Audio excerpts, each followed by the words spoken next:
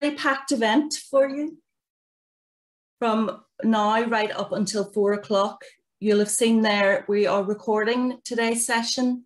We opened the registrations and very swiftly we were full up and had to turn a lot of people away. So we're recording the session to allow for people to pick it up at a later date. So before I hand you over to Jacqueline O'Loughlin, Playboard's Chief Executive Officer, I'm just going to take you very quickly through some housekeeping. Firstly, can I ask, I think you're all adhering already, ask you to turn your cameras off and turn your mutes, your microphone off, please. That just helps us with managing interference. So fingers crossed we'll have no technical glitches and everything will go smoothly. So just cameras off and the mutes on, please. You'll have been sent an outline of the webinar with your Zoom login details, either this afternoon or this morning. We're going to present to you on the findings from a recent collaborative research study, which aimed to examine the impact of the pandemic, the COVID-19 pandemic, on the quality of play opportunities within nursery and early years classrooms. We also have an excellent lineup of presenters who are going to talk about their experiences and their play focuses within their own settings. You'll see from the lineup that we've also scheduled some time at the end of the session for a Q&A session. So I would encourage you all throughout the session to put in any questions that you might have or queries or comments. If you would use the chat function to alert us to any questions that you might have. And when we get to the Q&A session later on, we'll try and address some of those questions, depending on what time we have left, but we'll try and get through as many as those as we can. So just use the chat function then for any questions that you might have. As I said, we're recording the session to allow other people to access the webinar later on at a later date. So without further ado, I would like to invite Jacqueline O'Loughlin from Playboard to provide some opening comments. Thanks, Angela. Good afternoon, everyone. It's great to see such a full house here talking about something that's very, very dear to our hearts. So thank you for joining us today at the launch of our play and practice during the pandemic research findings. I've been afforded the really, really great honour of opening today's event. However, I feel like a bit of an imposter, as I personally didn't make any contribution to the study, other than commit the time and effort of the Playboard staff team to help bring it to fruition. I would like to thank Dr. Glenda Walsh from Stramillis University College for approaching us in the first instance. Glenda is a key advocate for early years and play, and she did a fantastic pitch in providing the rationale, providing the rationale for taking the study forward. Obviously, it's a collaboration, as Angela has highlighted, and I would really like to thank the project team, which included Glenda and Tracy Woods from the Controlled Schools Support Council, and of course our own research officer, Dr. Sierra Paolo Aspero, and senior management team, Alan Hearn and Angela Stallard. They've done an excellent job, and I think you will see that whenever you have sight of the report. This is an important research contribution. Obviously, the backdrop of the study is COVID-19. The rapid spread of COVID has brought unprecedented changes to society, leading to the implementation of severe measures by government as they've sought to contain and reduce the spread and the risk of contraction of the virus. The measures adopted have included school closures, home isolation, quarantine for those most at risk, community lockdown, and social distancing. The impacts of such measures have been far-reaching, transforming the lives of individuals and bringing about significant changes to how we as a society operate and engage with each other. COVID-19 has changed and continues to change and restrict our experiences of the world. But perversely, and it's a bizarre one here, perversely, the pandemic has actually shone a light on play, a spotlight play. Every meeting we go to, every group we engage with, every paper we read, the topic of play seems to be at the forefront of the conversations. So for the first time after being I'm in situ now 16 years promoting the right to play, and obviously the organisation has been going for 35 years, but we've never had the context that we have had now, or the focus that we have had now, which is fantastic in a perverse way to say. You know, prior to COVID, as you could imagine, we had many arguments to support play. These concluded concerns about traffic volume and speed, parental working patterns, technology, etc., etc. You know, de facto, our arguments somewhat centered around modern life of squeezing play, especially outdoor play, to the margins of children's lives. We brought in many health arguments and educational arguments, highlighting that although children in the Western world are now generally taller and heavier, their physical strength is actually decreasing. There were concerning stats on mental health, ill health, and we were seeing children at younger and younger ages presenting with mental health concerns, and this was very, very worrying.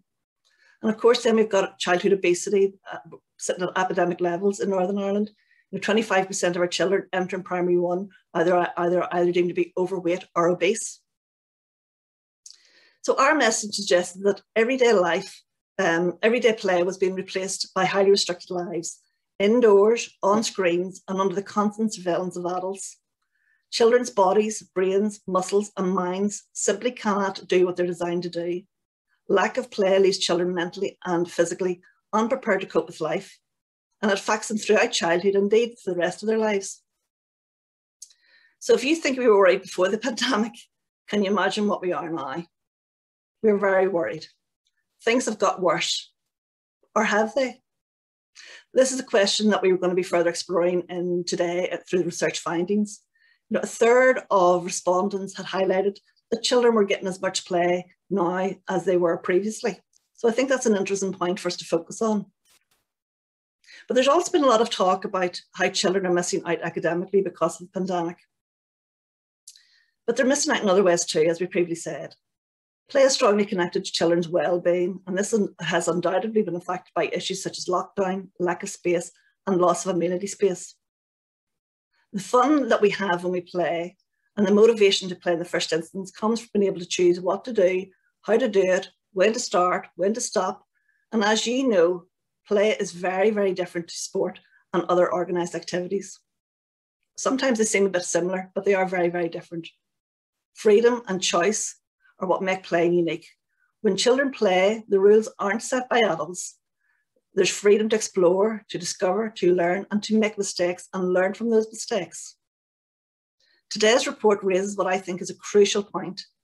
As a result of lockdown, many children will be playing at least as frequently as usual, but their access to the full range of play opportunities and play types is restricted.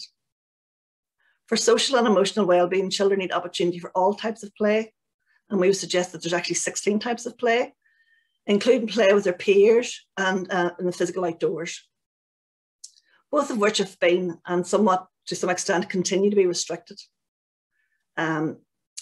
This restriction is particularly acute when children don't have close siblings of close age to play with, and also for children who don't have access to outdoor space. We know some children who live in very restricted areas who can't get access to the outdoors, and obviously the guidance around taking children out was very restrictive in and of itself. So there's a growing body of research, including today's report, that makes the case for play to boost the well-being of young children as this pandemic drags on. Even as concerns over lost learning, time and pressure catch-up grows stronger, we know, and I think collectively we all know, that reducing inequality, improving outcomes, and addressing mental health concerns among children can be as simple as providing more opportunities to play. Playboard was very, very heartened to see the latest DE's curriculum guidance back in February, where it established a vision of a balanced day where children were able to play, are ready to learn, and feel able to reconnect. We felt this was really, really important. We'd made several representations to the Minister because we were really unhappy with the previous guidance that had been launched last August. There was little reference of play, and there was no reference to using the outdoors. So this new report we felt was very, very helpful. And we made representations saying we felt that that was helpful. Also, you've got the latest report on underachievement just launched last week, and it also points to more play in the school day. So we definitely applaud that, and we think we've got some leadership now, albeit with a new minister now to negotiate, but we hope that we can take this forward within the department. more support for play, more training of staff for play, more understanding of the value of play. We believe we're at a crucial stage in the recovery from COVID-19. We're presented with a unique opportunity to act in the best interest of all children. And we know that being active outdoors, playing, having space, time, and freedom to act independently, free of restrictions, children structure their own play. Children are able to flourish. So I hope you enjoyed today's mixture of theory and real practice. I think that's, I don't want to take up too much of your time, because I think we really need to focus on what the real practice looks like and learn and share from each other. I'm looking forward to many further collaborations with colleagues in early years and the nursery teaching world. So before I hand back to Angela to introduce the next round of speakers, I want to take a minute and point out, and if you don't already know this, this is Infant Mental Health Week. So following discussions with DE, the interim mental health champion for Northern Ireland, Professor Siobhan O'Neill, who works very, very closely with Playboard, has recorded a short video aimed at parents of young children, approximately in the 0 to 4 age range, although it's not really age specific. But as a mother of a 4-year-old herself, she's offering tips to parents about what they can do to support the children's mental health and well-being and learning, and talks about how to encourage children and young people to express their own feelings and the importance of self-care for parents. Now, although this is targeted at parents, I suggest that the messages and the tips will also have resonance with the nursery teachers, early years practitioners, and even you could share it with your own parents in your school setting as well. So I would encourage you to have a wee listen in and look at the video. It's very, very short, but it's worth paying attention to. So in my concluding, I'm going to leave you with a quote from Frederick Douglass, who back in 1855 was talking about the immorality of slavery. And he wrote, "It is easier to build strong children than to repair broken people." That had resonance with me, and I hope it has resonance with you as we go through the rest of the day. I want you to really enjoy and listen to the research, but also to look at the practice. And I hope you really enjoy the rest of the session. Thank you very much. Thank you, Jackie. You've very eloquently set the scene for us for this afternoon, so thank you for that. I'm now going to invite Alan and Sarah from Playboard and Glenda Walsh from Stranmillis to tell us about the play in practice research and its findings. That's great, thank you, Angela. I'm just going to share a quick presentation here, and then we'll get started off. Hopefully everyone can see that clearly, and you can all hear me okay. As I said, thank you, Angela, just first of all for introducing the event today, and good afternoon, everyone. I suppose what we'll try to do over the next 15 minutes, Sarah, Glenda, and myself are going to try to provide you with a quick overview presentation. And within that, we will outline the context for the play in the pandemic research, why the research is really so important in terms of children's experiences over the past 15 months or so, and how those experiences have impacted on their play. We will look at an overview of some of the key findings emerging from the research, and we'll also highlight a number of key actions, again arising out of the research, which we feel are important as we move forward. And I suppose the important thing is, as Jacqueline mentioned, in terms of play itself, in a perverse way, play has sort of benefited from COVID, in that suddenly there's a greater recognition of the importance of play. But I think the critical thing for us is that we learn from this experience, and that we ensure that those key recommendations are acted upon as we move forward. In terms of the context for the research, I think we're all pretty well aware of the challenges and the difficulties we've all faced over the past 15 months. However, I do think just in terms of the research, it's worth just revisiting some of the key milestones which have really impacted on our children, young people, and our education providers. So going back to January 2020, we had the first confirmed case of COVID-19 in the UK. And at that stage, I don't think anyone could really have envisaged that we would have gone through what we have over the past the past year and a half, really. By March, the spread of COVID-19 had become so significant that the national stay-at-home order was issued by the government. And with that, we saw the closure of outdoor and indoor play parks. We saw the closure of schools to most pupils, apart from the most vulnerable and the children of key workers themselves who were able to attend. Moving forward then, just over 12 months ago, really starting in June last year, we began to see the gradual phased reopening of essential services. Within that, we saw the reopening of retail outlets, play parks. We started to see schools and school-age childcare settings again reopening on that phased basis as we began to move back towards some degree of normality. Now, unfortunately, when we got to September, it became apparent that we were still subject to COVID-19. So we began to see local flare-ups, and we saw rolling lockdowns within Northern Ireland. We had rolling lockdowns in the Northwest. We then saw a further lockdown for 4 weeks over the Halloween period. And across the UK, we saw lockdowns really based on local geography and the growth of COVID-19 infection rate. And then finally, of course, in December for ourselves in 2020, we saw the most recent lockdown and the further national lockdown then, which was announced in January, which again saw the closure of almost all non-essential services and the closure of schools, again, apart from for the most vulnerable children and key workers. But during that period, it became very clear to ourselves as a play organisation and indeed many of our colleagues across the sectors that there were a range of challenges really beginning to emerge from the experience for children and young people of living through COVID-19. So we had feed-in from children and young people, we had parents and carers, we had teachers, we had youth workers, and we also had a growing band of emerging research really focusing in on the impact that this virus was having in terms of children and young people's lives. And really there were 4 key areas really came through, and for us it was around reduced play opportunities. Jacqueline mentioned there the play types, and I suppose whilst we became aware that many children, because schools were closed, etc., they were still able to play, but they weren't able to play in the way they had previously. So their play types were very severely restricted. We also saw then the reduced social connectivity. Everything moved online. We had social isolation. We had the various protocols which really restricted and prevented children from engaging with their peer group through play.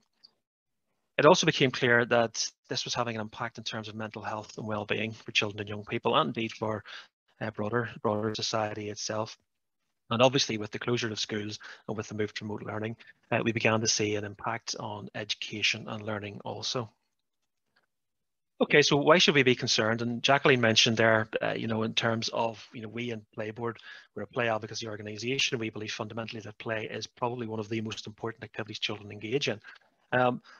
So really, why should we be concerned about this? Well, fundamentally all children and young people have a natural inbuilt desire to play. And through that play, they explore the world around them, they explore the community they live in, and they develop relationships, they develop peer connections. And they develop key skills and knowledge that will support their growth and development across a number of areas. So just picking out a few of those, we know play provides physical challenge, which enhances in turn physical fitness, physical health and well-being. We also know that play supports cognitive development. We know it improves self-confidence and it encourages creativity. Furthermore, we know play is fundamentally a social activity for children and young people. So again, it supports social development, and it critically supports particularly younger children in terms of learning how to deal with, for example, situations of conflict, sharing, impulse control, and so on. We also know that play provides exposure to children to risk and challenge. And again, it's critically important. Children, particularly in the early stages of their life, are exposed to challenging situations through play in order to provide them the ability to assess and manage risk as they get older. And we also know fundamentally play enhances learning capacity. We know it impacts in terms of memory skills, and we know it impacts in terms of language development. In terms of the pandemic itself, then what has the impact been on play? So I just wanted to pull out some key stats emerging from a piece of research we carried out last summer, Playboard Our Voices survey, which was carried out with children and young people aged between 5 and 18. And what we saw in terms of the play experiences through the pandemic, we saw a 25% decline in time spent in active play. So you can really begin to see the impact in terms of the physical health and well-being aspect. Very concerning, we saw an 80% decline in social play. So when you think of all of those benefits children get through the social play aspect, we were seeing a cut of 80% for many children. And we then saw the increase in terms of sedentary play and tech-based play, with an increase around 60%. And we also saw an 80% increase in solitary play. So you can see that whilst children were still engaging in a form of play, it was a different form of play, and it wasn't necessarily a positive form of play that would support and develop their growth and development. Okay, so moving on then to the research itself. The research was carried out through an online survey. So we went live in January, towards the end of January. The survey ran just until early March 2021. And it was targeted very much at the nursery and foundation stage teachers. We had two sections within the research itself. So the first really focused on the impact of the pandemic on play practice within nursery and foundation stage classrooms and settings following the restart in September 2020. And when we got together to finalize the research itself, we just had the imposition of the further lockdown. So we wanted to look at the impact of that further lockdown and how it was impacting in terms of the reintroduction of home learning in December 2020. And within the survey itself, we had 5 key areas. The first really was looking at the impact on classroom practice of measures to mitigate risk of COVID spread. So we know that the environments we live in, the environments we work in have all changed quite significantly as a result of COVID. Whether it be through more regular cleansing, whether it be through the use of disinfectant and so on. So we wanted to look at the impact on classroom play practice as a result of those changes. We wanted to look on the practical impact on play and practice within settings itself. So how had play changed? What were the limitations that had to be introduced as part of this move to control and restrict the COVID infection rate? And we also then wanted to explore the impact on children's level of engagement, social interaction and emotional well-being. So again, very conscious from other areas of research that we were beginning to see concerning patterns emerging within a number of children just regarding their emotional well-being and social interaction levels. And we wanted to really test that out within the settings. We then wanted to look at the impact of the second lockdown and school closure. So again, just conscious that when we got to December, schools and pupils were potentially getting more familiar with restrictions, but then we wanted to look at, okay, a further lockdown comes in, what's the impact? And finally, we wanted to use the research to really identify any areas of further support that would enhance play delivery within settings themselves. But just in terms of the respondents then, we had 291 fully completed responses. We had 499 returns, but when we went through them for the just for accuracy purposes, we restricted the survey or the research itself to the 291 which were fully completed. Within those, we had a breakdown really of 37.1% of the respondents were from nursery settings, 29.4% from primary 1 and 21.2% from primary 2. Well, we were also interested in terms of the years of teaching experience amongst the participant group themselves. So as you can see, really, if you look at the orange and the blue bars, there are just over 50% really coming in with over 16 years of experience within the teaching industry, 36% 6 to 15 years, and 11% less than 5 years. Okay, so I'll just pass over then to Sarah, who's going to take us through some of the key findings emerging. Hi, everyone. I hope you can see me and hear me all right. So yes, as Adam said, I will present some of the key findings of our research. In the slides that are coming up, you will see that we have included the main points of the summary report and the big report, and then some of the quotes that we thought they would be more illustrative and strengthening of the points that we're bringing forward here to you. Right, so let's start with this. In terms of the impact that the COVID-19 restrictions have had or are having on children in terms of like the changes that did happen in settings, there were mixed responses from the respondents as to the impact that these measures have had in the classroom and on children. The majority of the respondents, 58.6%, as you can see here on the screen, were the opinion that such measures have impacted negatively on the children in terms of their social skills, because they can mix with the other classrooms or they can play together in the playgrounds and they have to stay in their bubbles.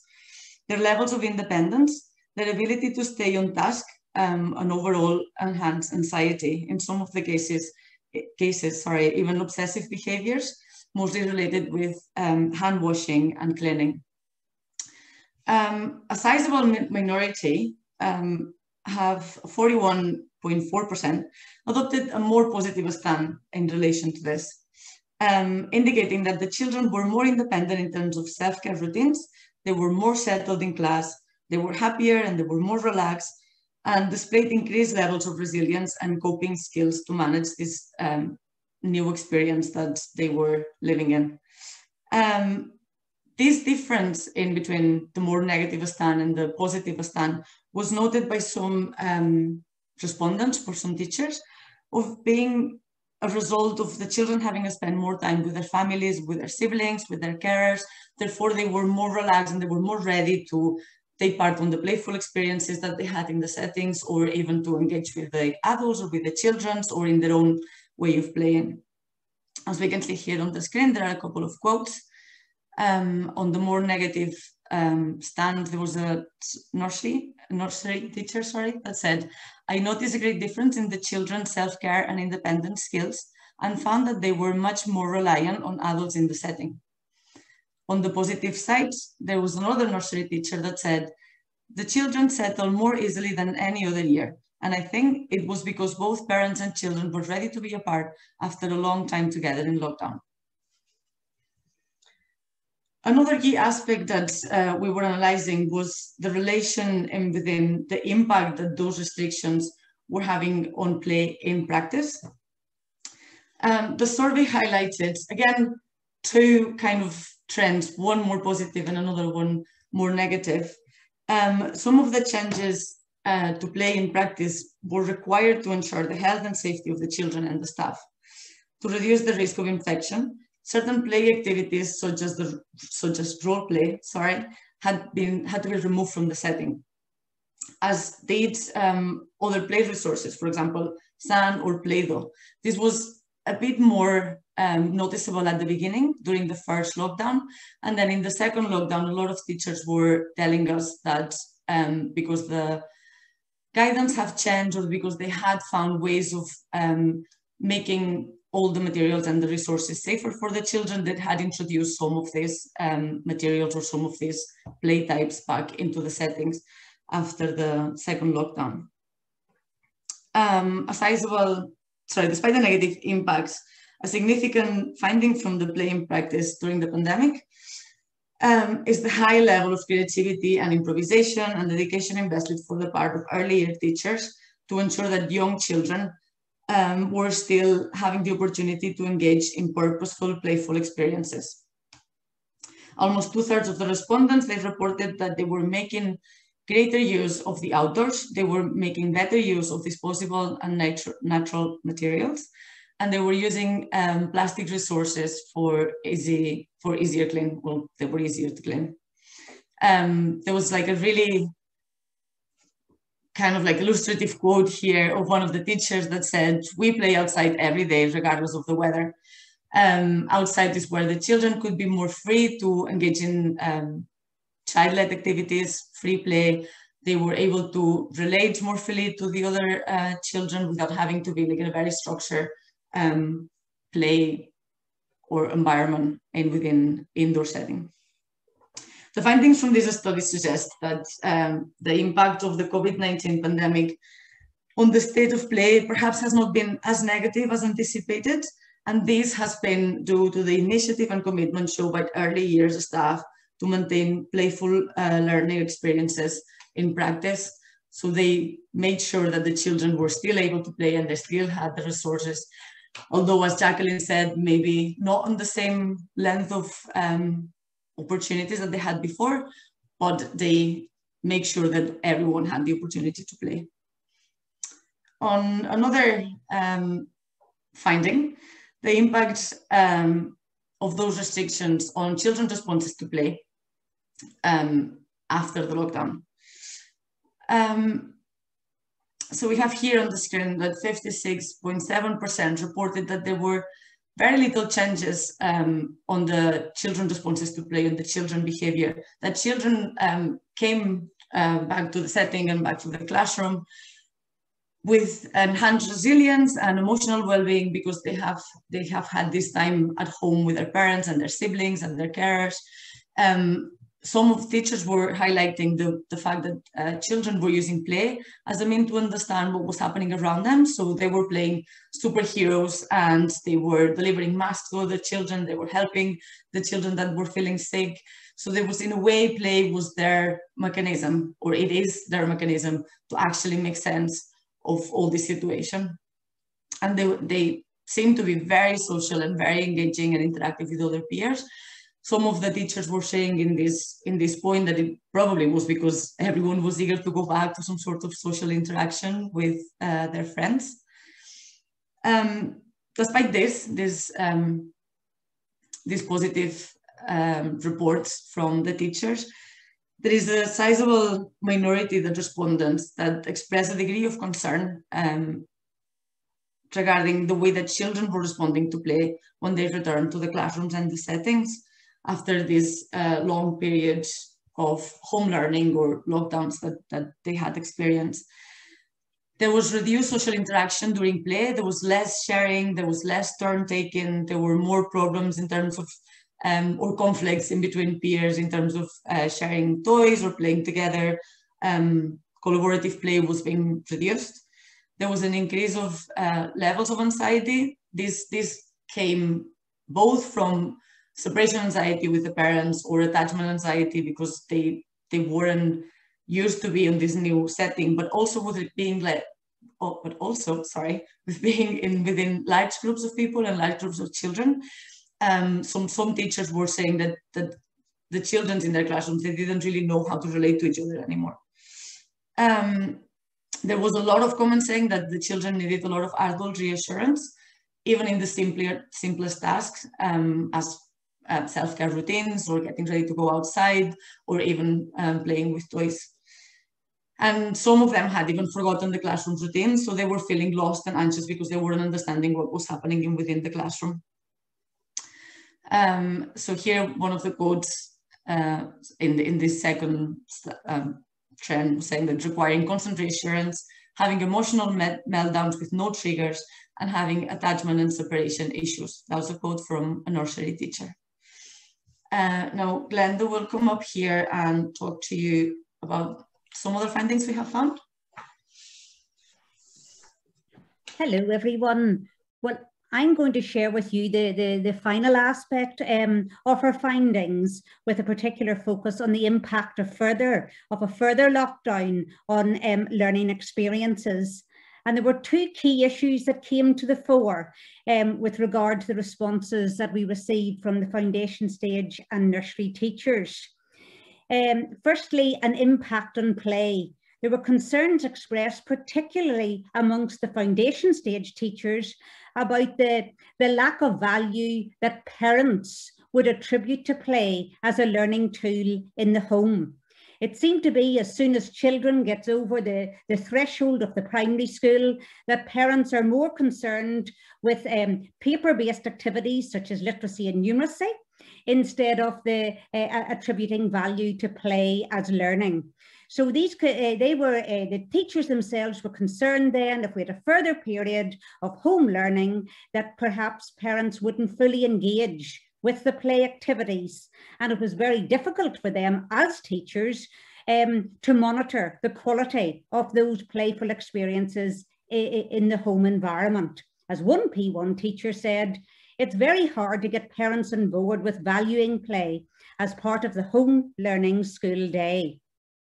Then linked to this then were the challenges experienced in trying to promote play as learning in the home environment on a remote learning platform.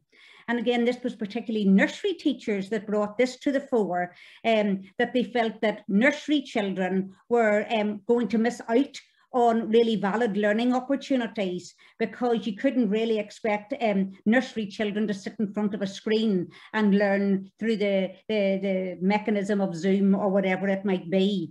They also highlighted the fact that parental engagement is key to translating effective playful learning tasks into practice in the home.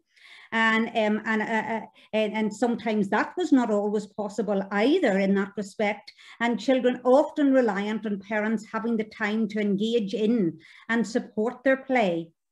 And again, a nursery teacher saying young children are reliant on parents or older siblings to help them with remote learning activities, Parents may be working or working from home, and it's difficult then to concentrate on completing, and I'm losing some of my quote here because I can't see it, children's work first. They've limited time to engage their children in play in that respect. So it was a very challenging time for parents and teachers alike in order to promote a real valuable, playful learning experience for young children in the home environment. So then, based on all of the findings that were generated from our study, we had 6 key actions, 6 key recommendations that came to the fore. The first being that need for greater value to be assigned to play in the home, with support provided to enable parents to develop and extend play within the home environment. And again, a lovely quotation from a nursery teacher: there needs to be an advertising campaign aimed at parents to emphasize the value of play, especially during this lockdown. Parents do not want to play with their children. Instead, they want us to forward worksheets like the primary schools are doing. So we really need to be supporting our parents to develop and deliver play within the home environment. Secondly, then, a need for further guidance on managing play and practice as we move through the pandemic. Teachers felt, early years teachers felt a little bit left to their own devices in that respect, in terms of how to ensure effective play and practice during this time, during the lockdown time, and they felt that they needed more support and guidance on how that can be managed effectively. Then a need to prioritise outdoor play and outdoor learning in the school environment post-pandemic.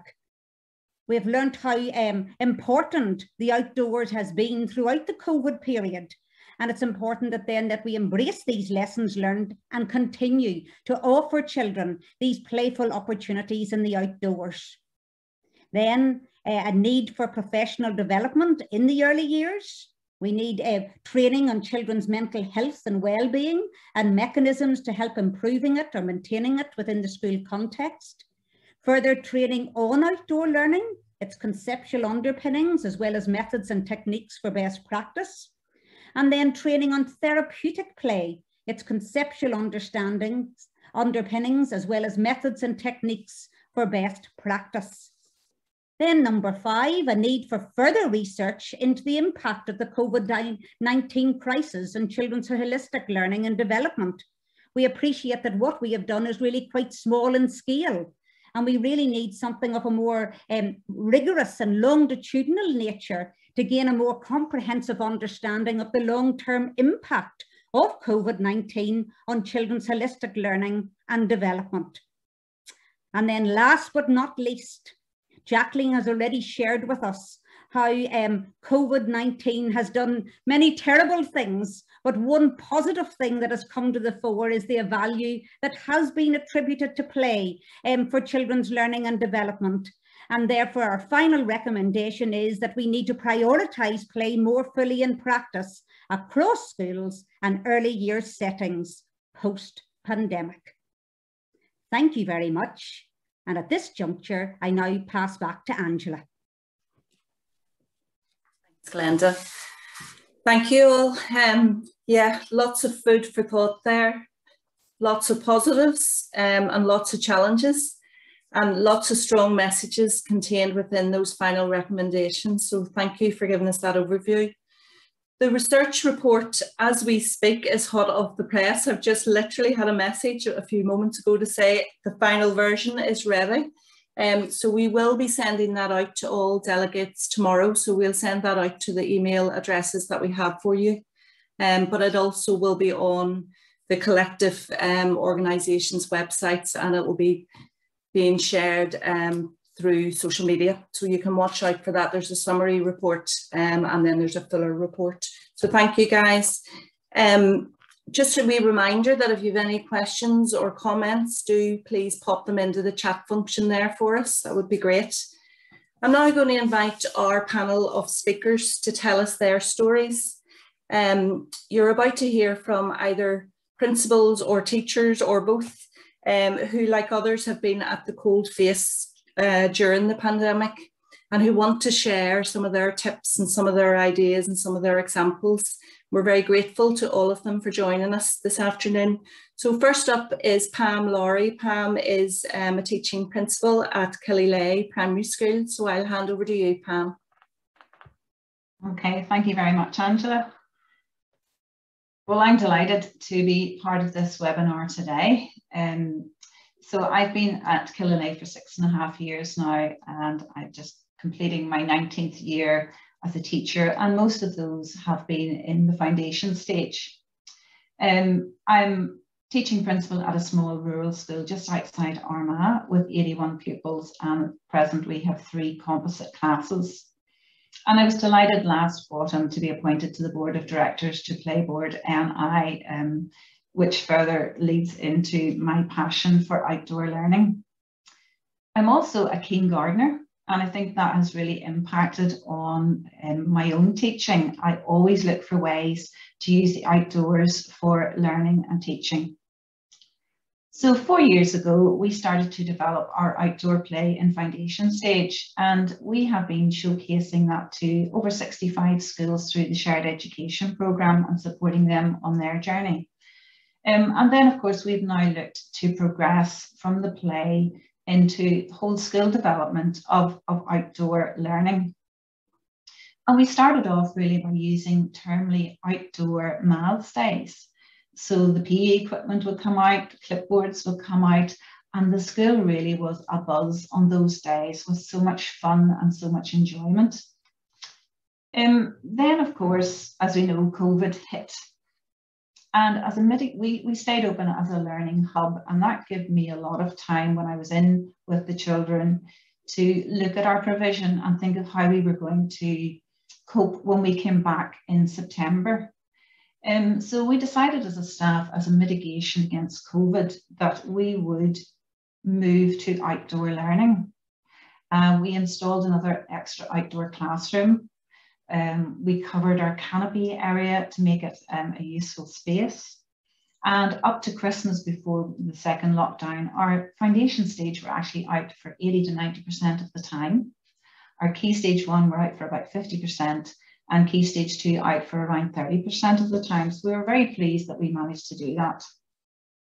As we've all heard recently about the Northern Ireland research on childhood obesity, dwindling mental health, and children's lack of opportunities to play, outdoor learning is a fantastic tool to use for increasing motivation, engagement, the behaviour problems lessen, they're actively moving about, and certainly increases their confidence and their creativity. And when we had our P1 children in up till December, we noticed that they actually knew their numbers and their sounds so much better because they were exposed to it so much through their play. So my presentation today, let me just try and share my screen. I want to focus on our whole school outdoor learning through playful opportunities for our children. Hopefully you can all see that. So the quotation that's here, the best classroom and the richest cupboard are roofed only by the sky. What you will find is when you move to outdoor learning, you're not taking what you did inside out, you're looking at different ways to do the same thing. And it's so much cheaper because all the resources are there, they're natural, they're free. So every school, I appreciate, is different, and you're all coming from a different perspective. You have different staff, you have different resources, you have different setups. But I would encourage you just to have a look at what's out and about and to make a small start. So as I said before, we're a small rural primary school, 81 pupils. And we're very fortunate we have extensive grounds, including a sensory garden, wildlife garden, grass pitch, woodland area, and a willow dome.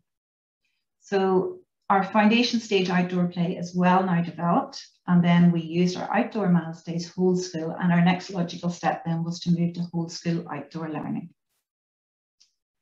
So get prepared. Our children come in foundation stage to key stage 1, they get changed into their welly boots and their outdoor trousers in the morning. So we are out no matter what the weather is. You need to think about the resources that you're using. So last summer I was down collecting stones and pebbles at the beach. I collected pine cones, we collected sticks, we got logs cut, you know, all those natural resources, as well as your loose parts, your crates, your pallets, your drain pipes, all those things that are free. You'll need to consider storage, and you'll need to consider some sort of cover when the weather is inclement, because you don't want to disrupt your learning by having to run inside. So in our outdoor numeracy, we use a lot of natural resources. So this was just tree that my husband was able to cut into slices, and out came the pens, and I made number lines using wooden sticks. And the children spent ages making up their number lines. And what we find, as you can see in the child on the left here, you know, he's checking it against the number line. And there's so many uses that we have found for resources like these, and the children will lift them during play and use them themselves, which we love. Using natural resources. So this is a very simple little activity at the start of the year where they were using the tweezers. So you're getting your little pincer grips going. They were doing a sorting activity. So you can see in the bottom right-hand corner, the little box with the shells and the conkers and things. Lots of talk around all of those, you know, the best conker and the shiniest stone, as well as sorting them out for numbers 1, 2, and 3. So that was a really engaging little activity, very easy to set up and change as you go through your number line. Using resources that you have, so obviously you may not have all natural stuff, so using some of the resources that you have, the bigger the better is good, and bringing them outside. So here there's a P2 class, we're doing their little subtraction. We had the hedgehog out, and he was eating the conkers and the pine cones, and they were taking them away. So it was a lovely fun activity. And what we find is once we have done that in our class, in our learning outside, the children then continued that during their play. They were the teachers, and they brought the clipboards out, which was great. We love mud. And the kids love the mud, and our parents are quite happy that their children go home dirty because they know they're enjoying their learning. So just thinking of different ways that you can use the mud. So the children were able to, it was a very sensory activity, making their numbers out of mud, and then some of them decorated them. And for some of the children, this I think was like an autumn day. The mud was cold, it was wet, it was sticky, but you think of all those sensory experiences that they're getting alongside learning their numbers. One of the things we did install a couple of years ago was our outdoor sink, and it's become absolutely invaluable. So our toilets are just off our canopy area, so we would have 2 lines, one lined up to wash hands, the number of times you have to wash the hands during the day. So that was a really useful resource, and something that I would say you should consider to do. So these children, we were using the bigger, so I talked about the bigger the better. So instead of in a classroom using a worksheet, the children were rolling huge dice, they were throwing things at targets, they were building up their own sums. And what you find is when they do that, the engagement is immense. You know, we did P2, we're making sums with using 3 numbers last week, and I looked around the playground and they were all fully engaged because they're totally involved in their playful learning. So up the school, we would have a lot of numeracy trails around the playground. So the children all have clipboards, and they love to get out and about. I mean, you can use trails really for anything. So we would have used them down in P1, P2 for jumbled sentences, and they would have to find the words around the playground and then put them together to make a sentence. So I know staff are very creative. You can use trails around your grounds very creatively, very active learning, children moving about with clipboards. They love it. And here we've just started to use the Numicon. So using those little natural resources, the stones. So this child here was just really experimenting with them. So 1-to-1 correspondence, putting 1 stone in each hole. She wasn't counting them at that stage, but those wooden Numicon resources are a great resource for outside. We love our art and our craft, and maybe it's something that you would already be doing outside, but this was an activity I saw online and I loved it. So we have huge big pieces of hessian, which gives you like the background for your picture. So they were building their Christmas tree, and there was lots of discussion and ordering of the the sticks into order right to the very top, and then creating their own little patterns. And that was a fantastic activity. The children were so engaged with that. Big is better. So you can see the children are using the smaller Numicon in one of our outdoor classrooms here, but the bigger ones, you know, having them outside. And I think that's one of my jobs this summer, is to make a nice wooden set, a large wooden set, and paint them for outdoor use. So some of the little things that you can do in your maths: symmetry. So the children here, this is a P1 child, making their little bug using the mirrors and symmetry. And when you think of how you normally would teach symmetry, it's usually a worksheet and they get the mirror and they look at either side, or they have to draw the other side. So how much nicer is this, and how much more engaging? These girls, P3, were looking at number bonds to 20, you know, so in a fun, playful way. And as principal, I'm very often in classes observing practice. And, you know, how active is your mental maths? You know, when you think of them sitting, maybe playing some little games, but this is a fantastic resource that we bought with our wellbeing money. So it's number spots up to 100. And the teacher had put them around the pitch, and the children actually were coming up with their own games. There was fantastic mental maths going on. Look at the picture, they're totally active, totally running about. It was fantastic. And when the children come up with their own games too, that's really engaging for them as well. We have painted a lot of playground markings around, so the staff got out with their brushes and their gloss paint, because produced playground markings can be very expensive. So we use this one for our clock, and what you do is you'll find the children then will use that during their play. These children, P3, 4, were starting to look at their 4 times tables. So they were just using the Connect 4 resources, but you could use stones or sticks or pine cones or other natural resources. And you can see under the background, the 100 square there, the blank 100 square. So coming out and maybe asking a child to chalk in where number 43 would go, where would 87 go? So I love this little picture because we have some little stones that the children actually painted themselves. You can see their numbers and the little spots on them. And these 2 boys were busy trying to get them and match them up just during the playtime one morning. Clipboards. If you don't have clipboards in school, get down to Home Bargains. We have clipboards for every child, and they're an excellent, easy way to get outside. You can see one of our new resources that we bought was the 100 square there that they can chalk on. So some of the other playground markings that we have, and they've been very useful, and the children you will find will use them during their play and not just within lessons. So moving on then to our literacy, a lot of our phonics, we are outside. So you can see we had the Perspex screen, which we got through our shared education funding. And that's great for practicing putting the shaving foam on or your paint. We would do printing on it. And we had a really interesting one trying to get the children to print their name. So of course, when they printed it the first time, their name was backwards. So there's lots of problem solving in that, getting them to get their name around the right way. The photo at the bottom left, the children using the logs with the nails in them, and they were using elastic bands to make their sounds. The girls in the middle were using the stones, so the M and the D, some of the little letters that they don't know just as well or find difficult to make. So they're just making them in a different way instead of the worksheet in the classroom.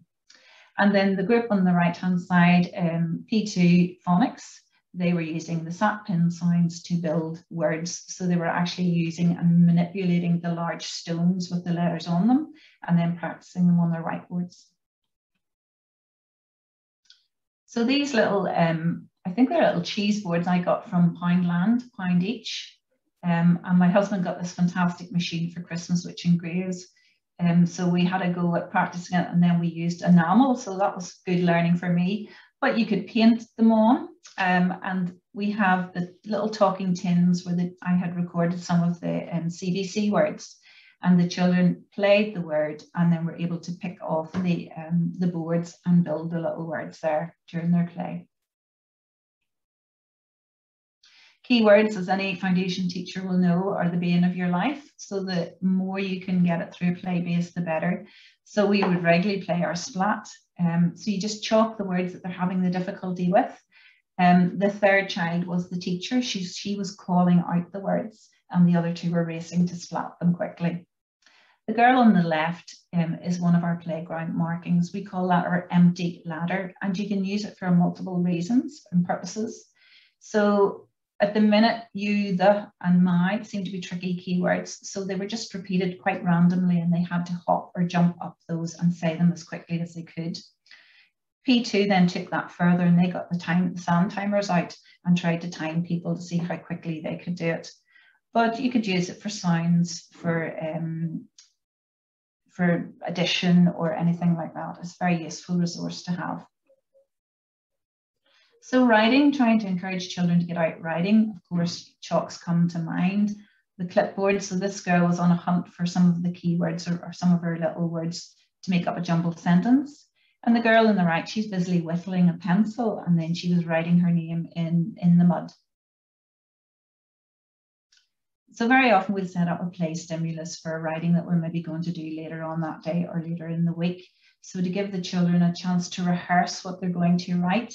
So the boys on the right here were setting up like a beach scene, and this was a ninja crab with the sharks coming. So they were able to talk it through. So when they came to writing, they had their story already in their head.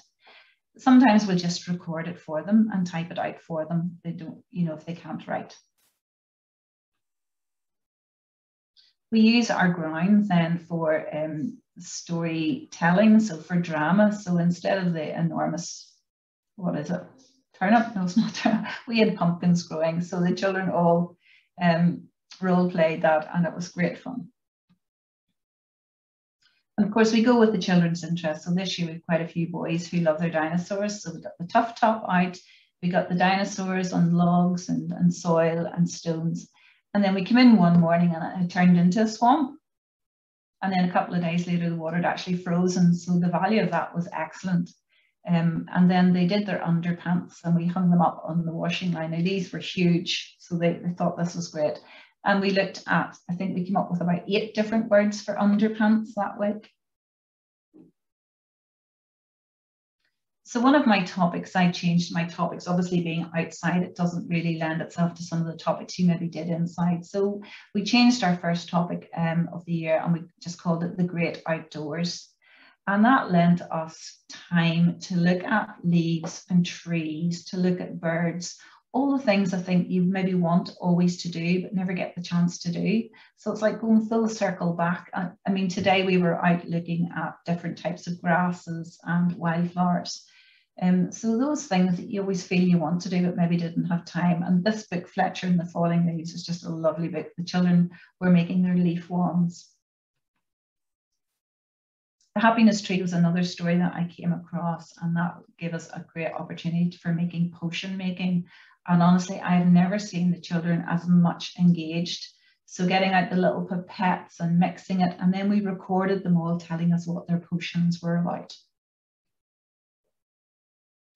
When the first frost came, there was such great excitement coming in the gate because the spiders' webs had frozen over the fence and the railings. So we abandoned what we were doing that day, and away we went to have a good investigation all around the school grounds. And that lent us then to doing some what we call free verse. So for those of you who are not used to that, you get the children's views, you can prompt them, and then you just put it together. So some of the poems that we get from them are amazing, just putting their ideas. So they might say it's like trees. Tell me a little bit more about the trees. Describe them for me, and you just take their words and put it together. Great way to introduce poetry to younger children. So of course we want them writing for a purpose. We make sure we've chalkboards and access to writing materials in all areas of our playground. So in the mud kitchen, the girl on the right is just writing a message for her friend. Sometimes we have messages from the fairies in our fairy glen, and they'll have to respond to those. They love those because of the tiny little writing pegged on the tree. we look for opportunities to get reading dens. So just a small corner, a small nook where you can put out some books and some cushions and a little area where they can read in peace and quiet.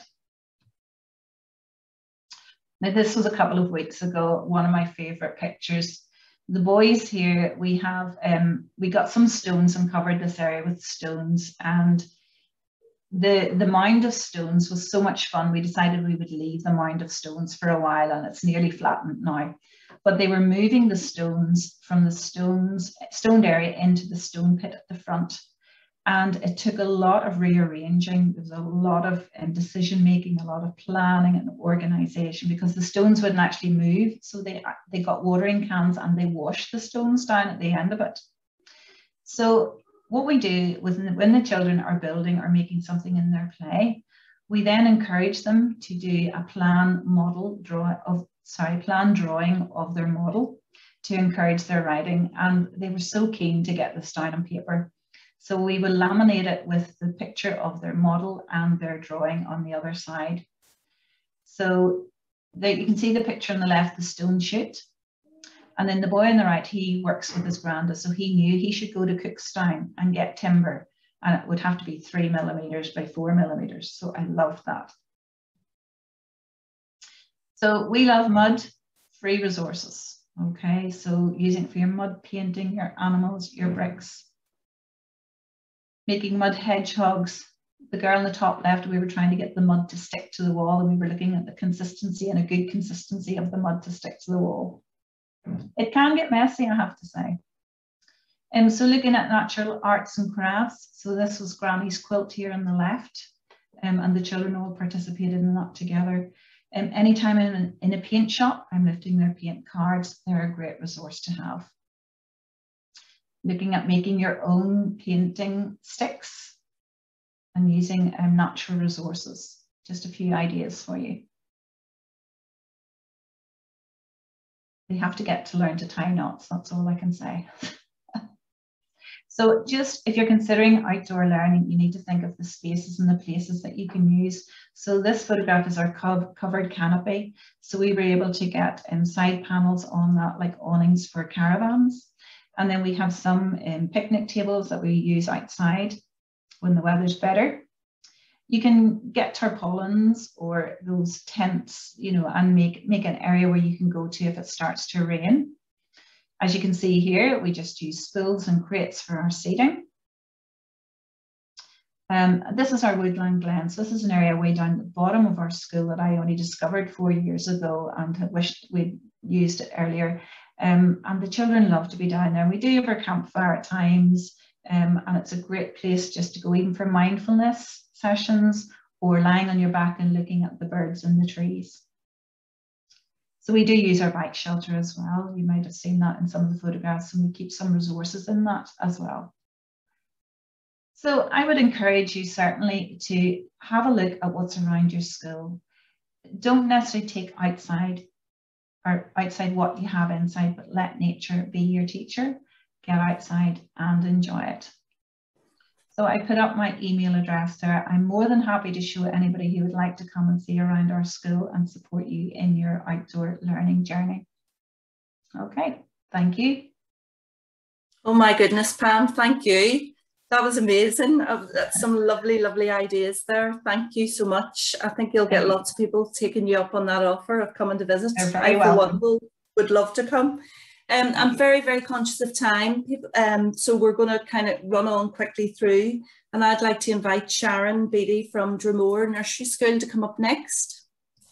Okay, I'm just about trying to share my PowerPoint now, hopefully. Thank you, Sharon. Yeah. So we've about, we're kind of very tight for time, so just if you want. It's just taking that little minute like it did before to load my PowerPoint. So I'll just start while it's loading. I'm Sharon Beattie. I'm from Dromore Nursery School, and Pam's put me under a little bit of pressure to say that I'm teaching over 30 years, and I've been the principal of Dromore for 20 years. And I've opened the school from a greenfield site. Now, my passion for outdoor learning has stretched back over 20 years. From opening the school, I was fully committed to having a fully functional outdoor environment, which was planned for, evaluated and assessed at the same level as our indoor. So I was a firm believer from the beginning that it's not only there are things that can only be learnt outside, everything has the potential to be learnt outside. Hopefully this is maybe coming up very shortly here. But from that, obviously with COVID and everything else, that outside became even more valuable. But we were, suppose, in a good position as a staff that we were already fully committed to outdoor learning, and a real belief that active learners, and I shouldn't stereotype, but a lot of little boys at the preschool stage, they really benefit from bigger spaces and being able to be outside. So that's what I'm hoping this PowerPoint is about to come up, because I want to take you on a little tour basically on all the slides and all the little short video clips that you will see of Drumore Nursery School in this, all did take place in this current school year. So not during the first lockdown, but during the second. And it's been said by lots of people, we've learned a lot from the first lockdown, and we were a little bit more adventurous with what we were able to offer the children coming into September, and even as we came back in March. So there's only one image that you'll see, hopefully, if you will see anything here, will be one image that isn't from that current school year. Let's hope this is still whizzing like it did before, but let's hope it's going to. Okay, well, if you wanted to move to the next one then, sorry, there's just a quick tour, as I said, of what's happened in Drumore Nursery School this year. So we are a great believer the children are not only enjoying, but maintaining and caring for their outdoor classroom as well. And that gives them this sense of responsibility. And one of the things, and it was interesting to hear some of the research as well, that we certainly we're estimating at the restart that a lot of children would probably have had limited opportunities to have this sort of ability. Sorry, I'm not ready to go forward. Are you moving? Sorry. Okay, leave it at that if you want. The ability to decision make. So great believer in that natural outdoor environment then. So in that slide before, we've been very much using what we have in our grounds and the children taking responsibility for that. So if you go on to the next one, again, we believe, I'm not going to go over what the research has already told us. If you just move along to the next, not going to go over it because you'll see that, you know, all of those things we were aware of, traffic, increased fear, media screens, children's, you know, exposure to risk and managing risk in the outdoors is significantly reduced, and COVID had just exacerbated that from what we could see. So knowing that all that was really important to children, we were utilising our outdoors from the beginning.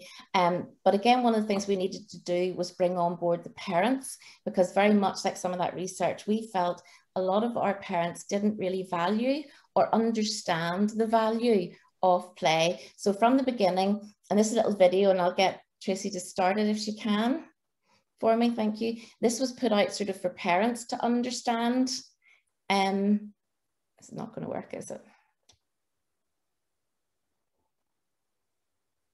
No? Well, this was, there would have voiceover. Sorry, I can't control it, so you can't get the voiceover on it. But this was basically me explaining to you, this was a video for parents put out on our website, and I was explaining why we were getting the children to harvest the fruit and what they were learning from it. And it also explained to the children parents then that we were actually not able to use this to make things in school with the children that year. So what we were going to do is we were going to get the children to bag up the fruit to take home. And as they bagged up the fruit to take it home, we put it out at the front door, and then we provided picture cards for the children to use to make different products from the apples at home with their parents. So this went onto our website. Unfortunately, I'm not able to show you it, but it had a lovely voiceover about what the value for play was, what they were doing, what they were learning from it, and how they were using this play as they went through sort of the things that they were doing with it.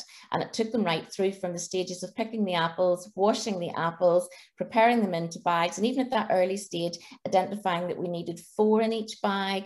And the adult there is doing a lot of work with what is the number 4, and even just being able to put 4 and identify some kind of number with them as well. And as I say, that would have been on the website for the parents to use to help support the learning that we had.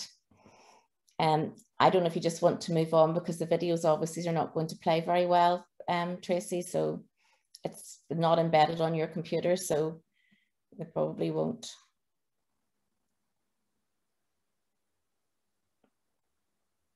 So again, we had these visions and values in place for Dromore Nursery School from the outset, but I think it really is important in reflecting on all of that value for play and the play that we use to help support children's return to school. Really, the underlying bit was the commitment of the adults, and really to be committed to our approach. As I say, this is a daily part of Dromore Nursery School, has been for 20 years. It's not dictated by the weather, and it's not dictated by the mood of the adults. And from the very beginning, when I opened the school, I refer to my outdoor space as an outdoor classroom. And I think over the years, that's increased the value. And certainly coming back from COVID, to reassure some parents that were quite anxious about their young children coming into school this year, and the whole separation and everything, using that terminology of an outdoor classroom, the benefits of ventilation, the benefits of being out in that outdoor weather, that really did help encourage both parents and children to feel comfortable and relaxed. And it helped our intake and transition at the beginning when we couldn't have parents inside the building. Do you want to maybe go on another one for me? Thank you. So as I say, above all else, we wanted adults to understand the need for facilitating challenging outdoor opportunities and to be enthusiastic about sharing these experiences, not just passive in them, because the best play at preschool is whenever the adult is playing with the children, not sort of supporting them in any other way, just playing with them. And again, I'm not sure if this will play for you. This was just to show you, you probably not get the voice. This was just to show you an adult interaction and how we use that in a sensitive, but you're not getting the volume, unfortunately. These little girls are playing, and when they're playing away, and then one of them finds something and she picks it up and she doesn't really know what to do with it. So she turns to an adult that's there and asks, and that adult then is able to inspire her to kind of think about what she could do and how she could use it. But it was very spontaneous, and the adult is really part of the play. It's not dictating it, but is part of it. Do you want to move along to the next one for me, please? Thank you. So again, we really encourage the children to explore at preschool level using all of their senses. So we're wanting them to use all of their senses as they explore through things. But again, this doesn't come just overnight and naturally for young children. Children are coming in from all sorts of backgrounds. So we do have to have a lot of routines established from the beginning so that children can have this independent quality learning. And it does require quite a bit of organisation and setup from the adults so that when the children arrive in the environment, they can have this free play, which appears to be very natural and free, but actually there's quite a lot of organisation and planning to make it happen. And again, space is really important for preschool children. They need lots of space when they're learning. So we use lots of natural things, and we would maybe have 4 waistcoats or 4 sets of Wellington boots. And the children then quickly realise they can go to that area when there's a pair free of Wellington boots or a waistcoat. It also means too, they can use timers and self-regulation. But again, it's always about the organisation and giving that freedom of choice, but it does require quite a level of work to have it organised and ready. So when the children go out into it, it's very free for them to learn. But as I say, the organisations happened with the adults first. Tracy, do you want to maybe move another one? Thank you. So again, we're very committed to having the full range of activities. So as has been said by Pam and by the reason, we're not trying to replicate our inside classroom, but we are trying to provide the same learning experiences outside, but with a bigger space, different resources which wouldn't work so well inside.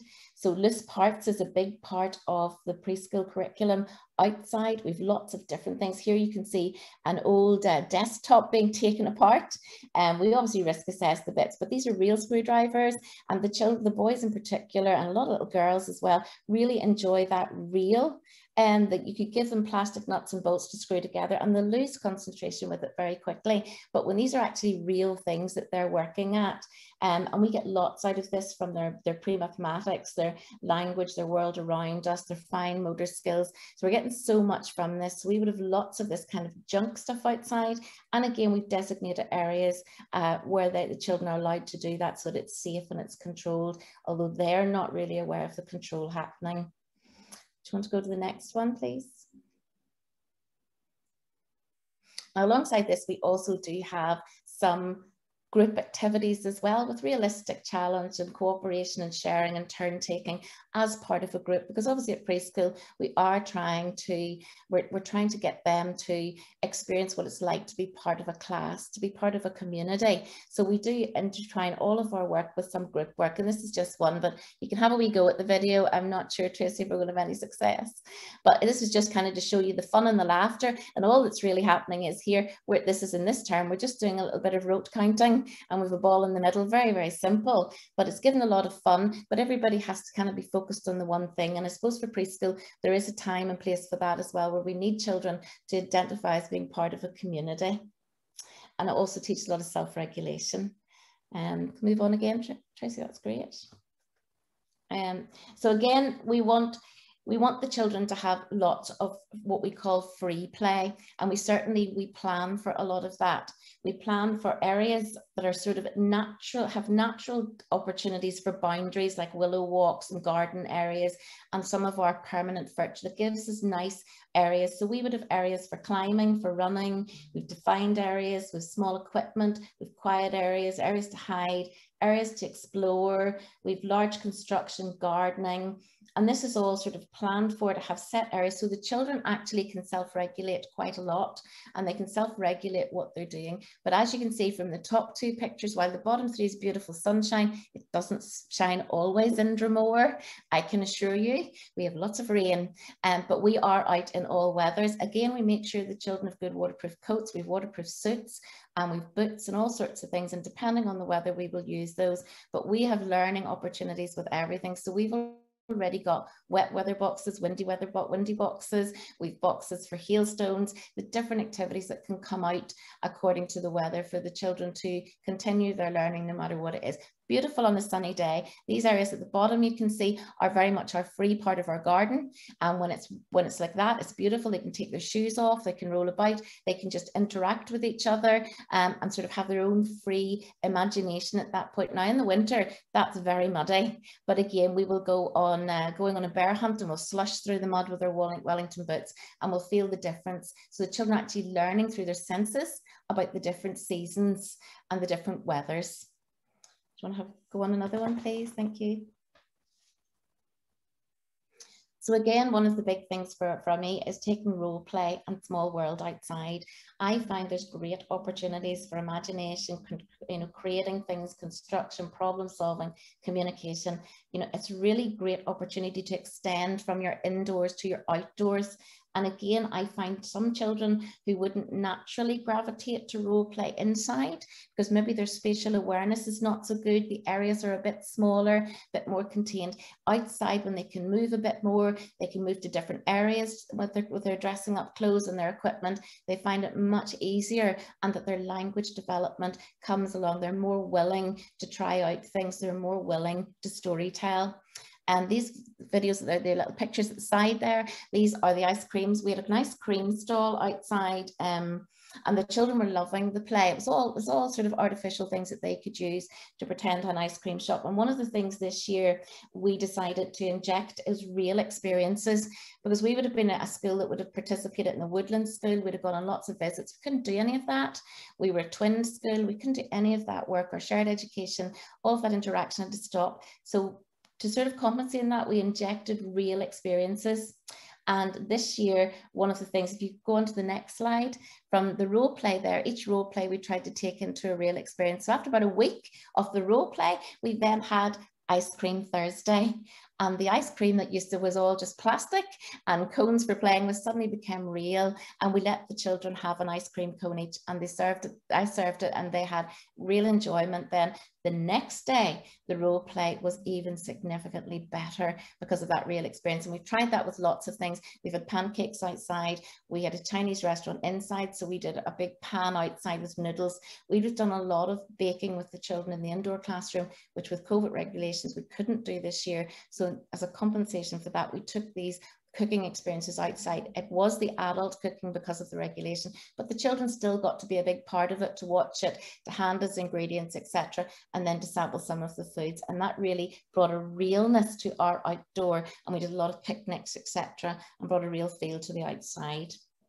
If you'd like to go on to the next one, please.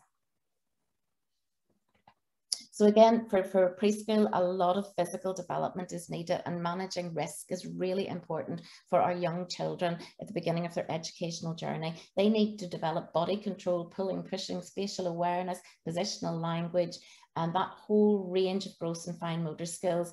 I mean, movement is a powerful impact on brain development, and all the research shows that that movement with the connectors and pathways in our brain is so important. And some of that, you know, has been impacted for children with COVID, because they haven't been able to get out maybe to get some of these experiences. So certainly in the midst of our planning with all of the other things, we ensure that we have lots of opportunities for gross and fine motor play outside, because we felt that even the children's mental health, with not getting the same level of physical activity, whenever the play parks were closed down in the first lockdown, these children that we had would have been at that crucial 2.5, 3 stage, and they missed out a significant amount. So again, we built in as much of this and as much challenge, and teaching the children to manage that challenge as we can.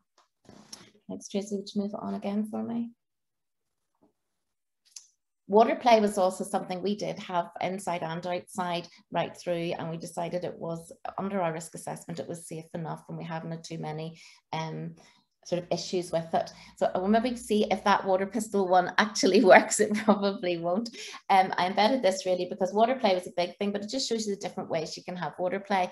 And one of the things that's always difficult to manage with young children is sometimes this fascination with guns and wanting to make everything into guns and gun play. So I decided to have a positive spin in this, and in Dromore we do have things like the water pistols. We have a purpose to it. You can see just on the ground, there's like markings where they stand. There's a target to shoot at. It's fun, it's water, it's a good activity. The children have to share to do it as well. And the other little clip of it, well, was more for you to hear, but you can see it. These are 3 little girls, and they're just naturally in one of my flower beds. They started to weed it, but their conversation was all about, do you have a mobile phone? And one says, yes, I do. The other says, I've only got a toy one. And it's a lovely conversation prompted by themselves. Absolutely nothing to do with any adult there, because they were involved in a weeding activity, but it was lovely, just that exchange that came very naturally from them. So I say we do try to add this challenging issues into our play as well, and discuss things. And outside we find great opportunities to have conversations with children, and children to have conversations with each other. Maybe go on to the next one for me, please. Okay.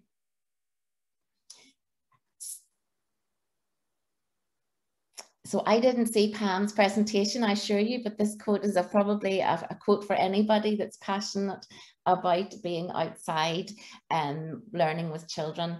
So, I mean, there is a need, as Pam has said, for consideration for storage and organisation. So actually outside play is not just an easy option for adults who are trying to plan for, evaluate, assess and scaffold children's learning. It actually takes a lot of commitment to have quality outdoor learning. This is the one photograph I said that didn't occur this year, because these are children at our forest school, which we would normally have gone to in a bus and weren't able to this year. But again, it just shows you these real experiences are so important.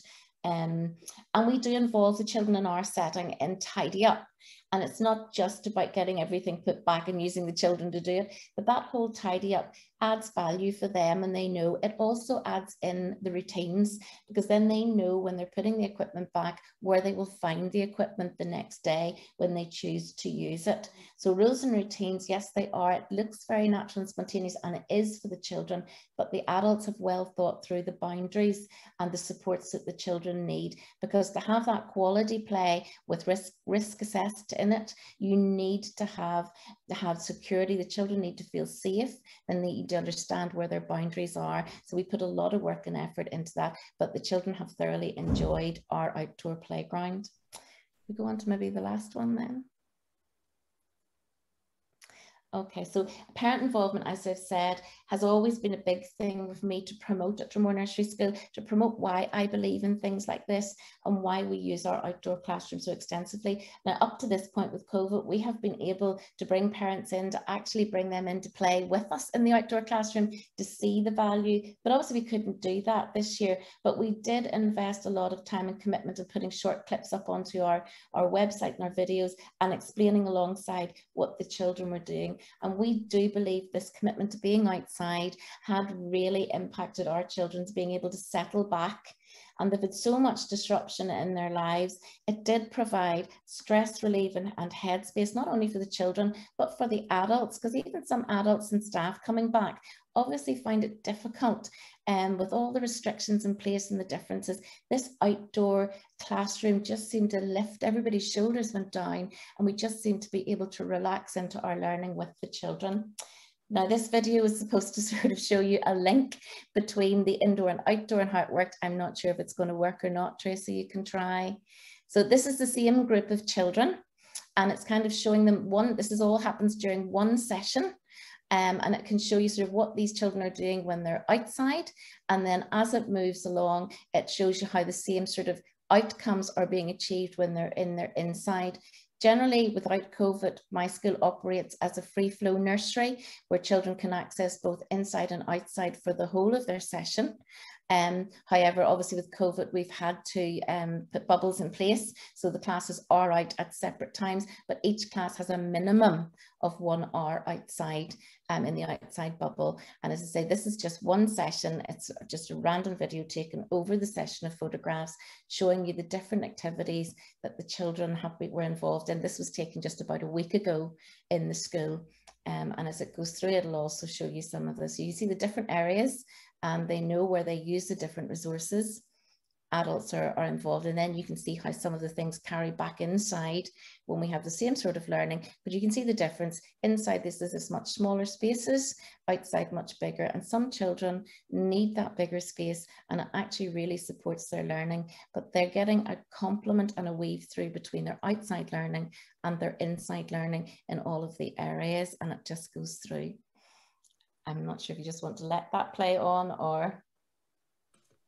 Sharon, thank you so very much. Another amazing presentation there.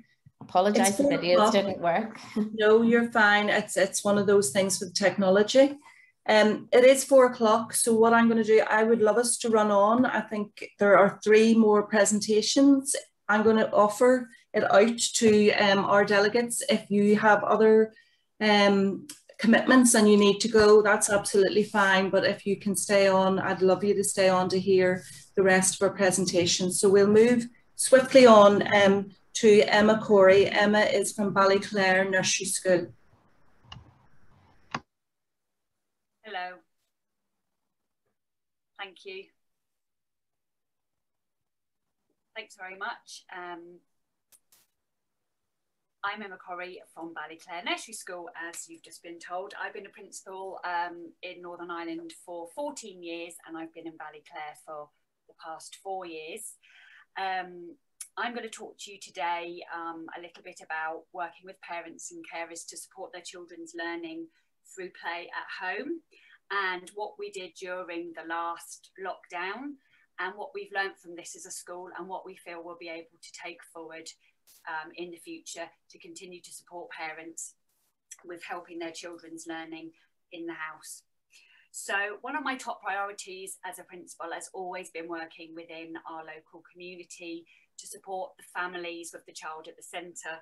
And giving parents the opportunity to see how they're able to support their children, that they are fantastic educators for their children, and also how good they can be at doing it. Sometimes they just need to be shown.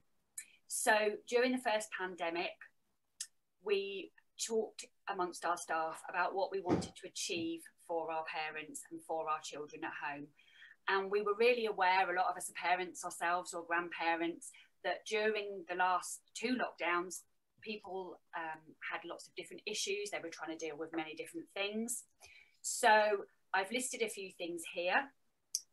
One of the main concerns for us was for parents and carers not to feel pressured, particularly if they were homeschooling older children and working from home as well. I know myself as a working mum, this was quite a challenge for me over the lockdown period over the entire period. But, you know, we wanted to help them and support them. And the main the biggest reason was we wanted them to just enjoy the time at home together, because this probably will never happen again, we hope. And this is a precious time that they were able to spend with their children in the house.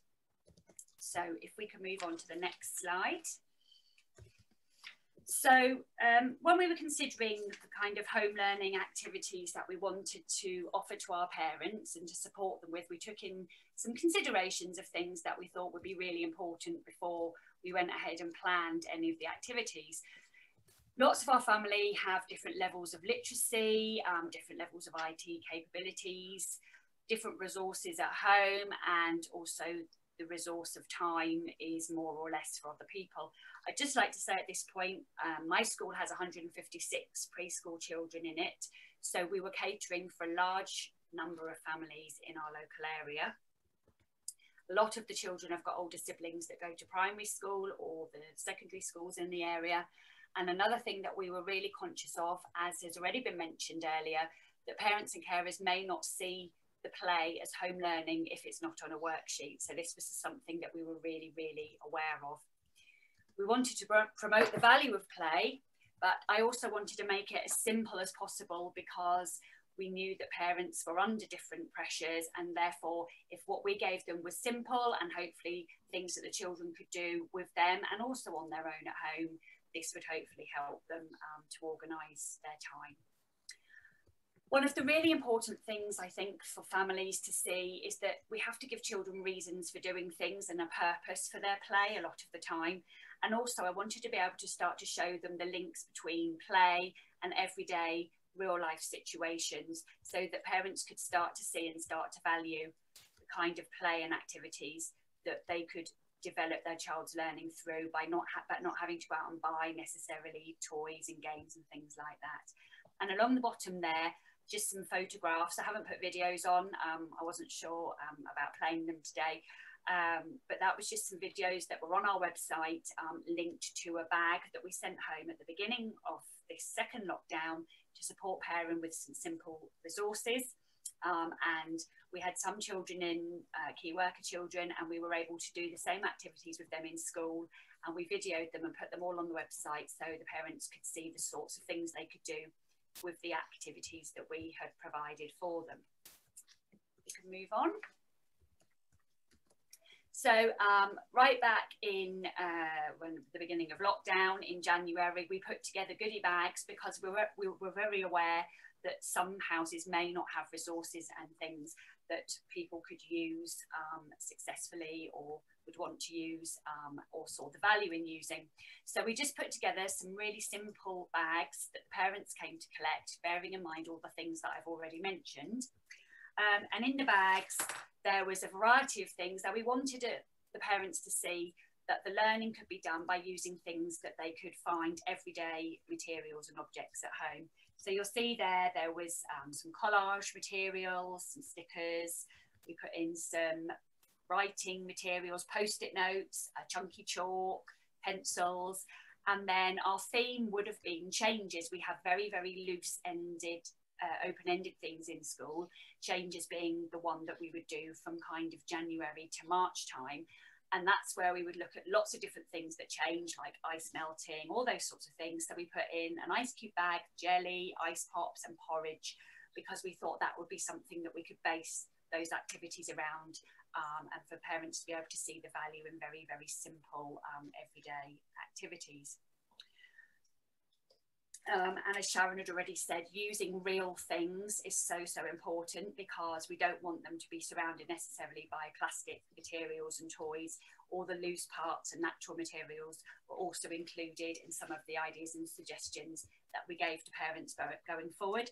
But we wanted them just to have a basic starter kit with ideas, so they could begin to get the idea of things that they could do at home.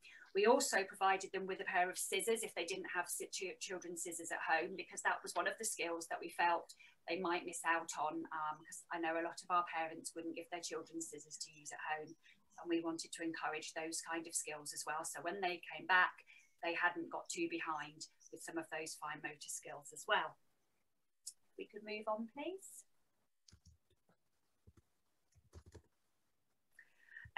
One of the other things we really thought about was promoting independence at home. And I don't know about you, but I know we would have a range of abilities in terms of what children can and can't do for themselves. And in nursery, one of our biggest jobs throughout the year is really getting the children to be independent, learning to do lots of different things, being able to put on their own coats, etc. And again, it's something that may not necessarily occur to parents as being learning, going back to the whole worksheet thing. And so we wanted to really encourage the parents to see the sorts of things that they could help their children at home, and that these activities were really worthwhile and really part of our preschool curriculum. So as part of the pack, every child got a Helping Hands at Home sheet and a sheet of stickers. And we just asked the parents and gave them suggestions that they could do for things at home. And then when they felt that their child was really good at something or had experienced it lots of times, you know, we left it up to them. They were able then to put one of the stickers onto one of the hands. And then we asked them to bring them back in at the end when they came back. And we've actually still got parents and children working on these things and bringing them in. So going forward, it's something that we think we might continue each year as part of our kind of home learning support, because the parents have all said that they've really enjoyed it and didn't necessarily think that that would be counted as learning at home. So that was really positive. We could move on.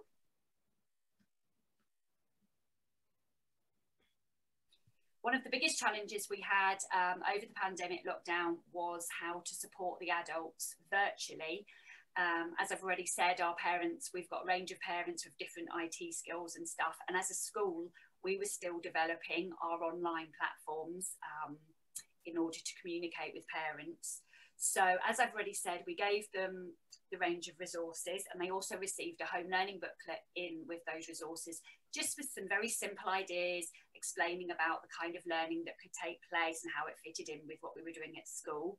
And then, as I've already mentioned, we further enhanced this with online videos, and all the staff were involved, and they all made videos about different things that you could do with stuff that they found in the bag. And then as the weeks went on, we also developed this just with ideas for other things that they could do just with everyday household objects at home, to see that they didn't need to go out and spend lots of money on toys or activities, and that there was value in play around the home, and, you know, very, very simple ideas, but that the children could get an awful lot from it. And all these videos really demonstrated to them the value within all of these activities. So on the next slide, there's just one example. One of the activities that we did was during Valentine's Day week. And Janine, the teacher, did a lovely activity where the children that were in school just collected red objects. As we said to the parents, you could do this at home. And then they made some lovely Valentine's Day floor art together. It was a big collaborative heart, and they placed all the objects and talked about all the different objects and the different colour reds and the shades and the different textures. And then at the end, they took a photograph of their work and actually turned it into a Valentine's card to take home. And we were just trying to show parents the kind of value and also how you can extend activities and make them really worthwhile, and again, link them to everyday activities and to just children's learning within using household objects at home, and to see the purpose of it as well, and to make it into something at the end rather than just packing it all away and saying, there we go, we've done that, you know. So that was a great activity, and there was a video on to show the parents what we've done for that one as well. The next slide, please. We also had found links to lots of core stories, and staff also read stories and posted the videos online. And the children really enjoyed that. The parents fed back to us that they were really enjoying seeing their teachers reading stories and chatting to them online. We didn't do any live sessions. We didn't feel competent at that point to be able to do that. But we also had lots of other videos and lots of links to other things as well, like Play-Doh ideas, excuse me, my phone's ringing, activities to do with loose parts. And as Sharon has already talked about, encouraging families to get outside, using natural resources, loose parts to enhance learning and different learning opportunities. Our families also had the opportunity to upload and message us via our app, and they were able to receive messages back from their teachers. So we were able to see all the lovely things that everybody was doing, and everybody really engaged really nicely in all of those things. I'm nearly done because I'm very conscious of the time. If we could go on to the next slide. Just to say, again, I work very closely with lots of people from our local community, and Gillian, who runs our local Joe Jingles, would come into school to do sessions for us, and she and I set up live sessions online, and she gave me some worksheets and things for the children just to colour in at home, so to support the sessions she did, and we did those live on our Facebook page. And just to point out that in one of the comments down there, it was liked by ETI-NI, so I knew I was on the right track when we were doing that. So that was quite a relief to see. The next slide is just to tell you that we do the big bedtime read, Getting Ready to Learn, and we have got all our books online. We got them all put online for the parents to use at the beginning of the pandemic because we knew we couldn't send the book packs home. They're still online, and we're going to keep those online now because we feel that that's actually a really good resource, and we know that a lot of people have been using those on a really regular basis. And just to kind of finish, just two more slides. The next one is just to say that I found that if you are sharing ideas with parents and you're explaining about the curriculum to them, the more simple you can make it and the more linked to everyday lives and things that they're going to know about, the better, because it really breaks it down for them to see the value of play in lots of different activities. And the last slide going forward, our ethos in our school is we always keep the children and their families at the heart of everything we do. And when we were putting over these ideas to them and planning our remote learning, we really kind of thought of three key principles. Firstly, what did we want the children to get from it? Secondly, how as parents were they going to be able to facilitate it? And thirdly, how as a school were we able to support them? And we found it's been very, very effective. And as I've said, there's a lot of approaches that we've used and learned about over the pandemic that we're going to continue to use going forward in the future to support children's learning at home. Thanks very much. Thank you so much, Emma. I loved your goodie bags. No. Moving swiftly on, we have another Emma. Is Emma Quinn still with us? Yes. Emma is from Rathbull Pool Primary School. Emma, I'm not going to put pressure on you, but I am going to say, can you do this very swiftly? If that's okay. No problem. Just going to share screen.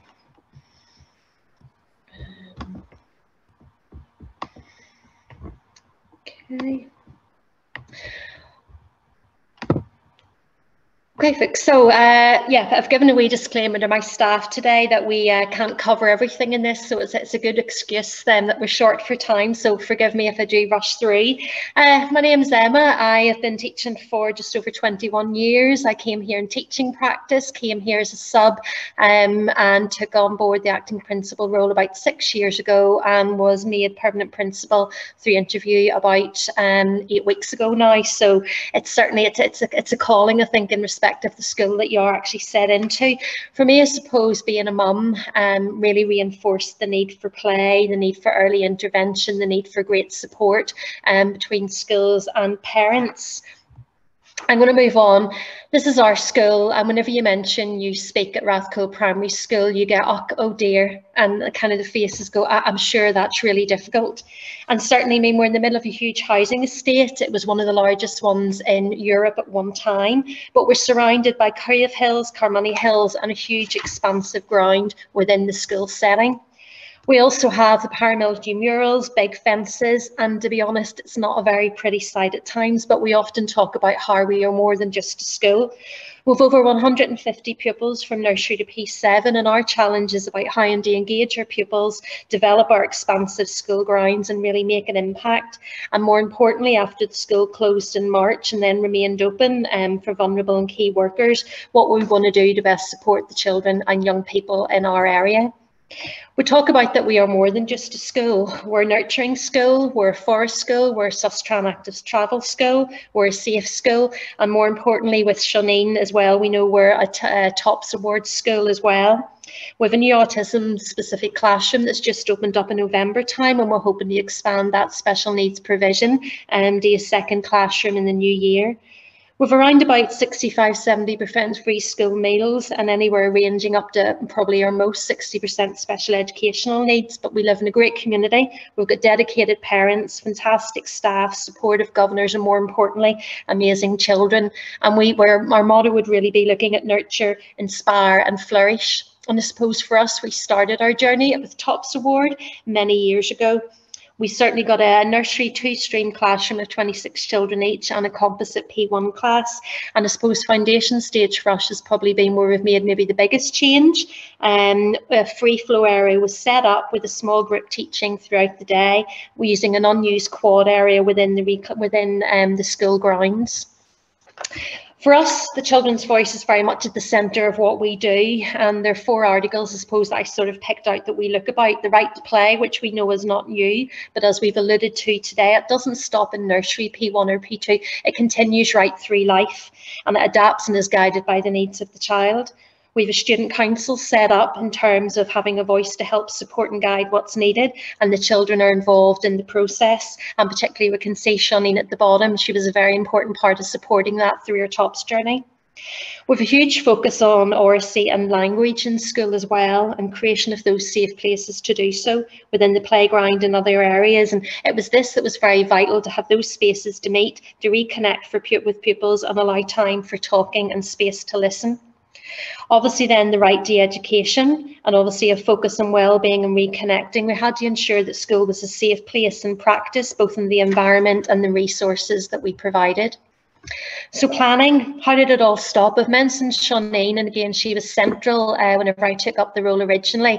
It's like she'd been reading my mind. We were looking at play within our school development plan, and then Shoneen appeared with the TOPS Award and Play Board support, so that was crucial. We've also worked along with Bram Putz from Forest Schools, and I know I've spoken a little bit on that at different settings before. We had 2 staff who were trained as forest leaders, and the role this year before COVID was really to try to train up as many staff in school as possible. So that's ongoing, and by the end of this year, hopefully we'll have up to maybe 10 or 12 staff that will be trained.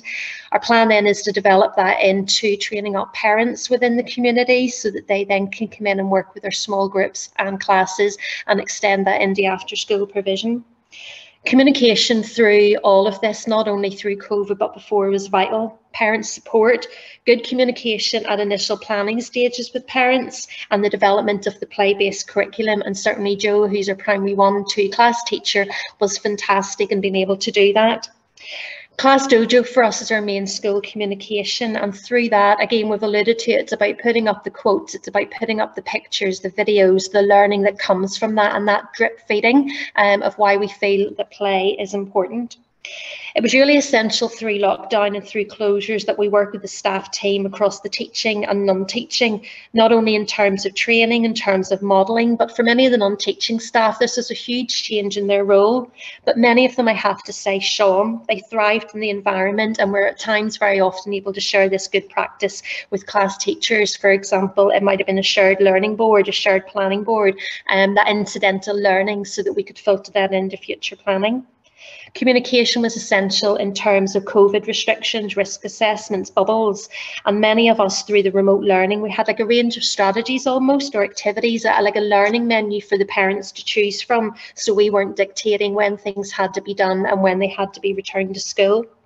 We also built in 2 sessions, a Wellbeing Wednesday, and that was as importantly not only for the children and the families, but also for the staff at home or working from home, or those in school, where it took the pressure off a little bit and we could focus on us. And that could have been through cooking, baking, gardening, it could have been through mindfulness, just going out for a walk.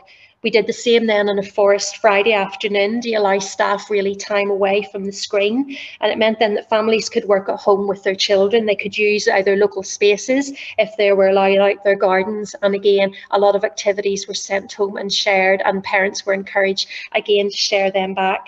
We tried to structure the day for the parents as much as possible, but also in school give the non-teaching staff really options. And again, with parents, some of them wanted printout packs and some of them wanted it online. And again, we used our website for that, but again, no pressures were there.